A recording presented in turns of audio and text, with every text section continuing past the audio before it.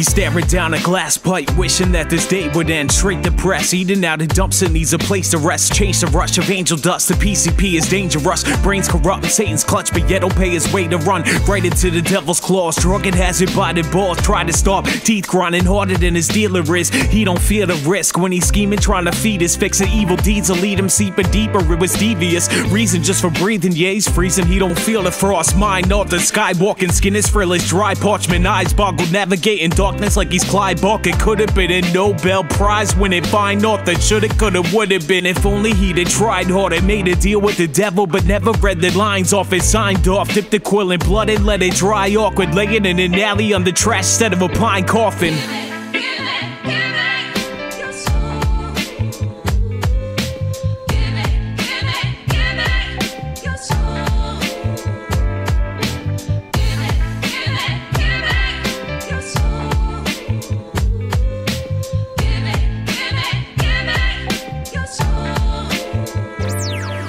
That's it, he sold his soul to the devil. He's never known to be clever. Whatever drove him to meddle inside the thrones of the benevolent. Devilish, heaven dismissed, resident. President of the underworld, demons known they respected him. The Nephilim, father the goat slaughtered for testament. Sold his essence when he OD from the pressure pin, stabbing him. Sucked his soul right out from his abdomen. Rather learn the lesson past grabs, so the master that he's lathering in self-loathing. Crown on stay in Lazarus. Wakes up in the same alley, pass it in the trash and shit. Asterisk, I was a bastard kid and had a passion that would hold it back at the class and just ravage him. But when he had the chance to pay it back, then he captured it. So you really blame him for the aftermath, what's happening? Had to vent, lean on the needles, it was passionate. He never felt such love before and had to chase right after it.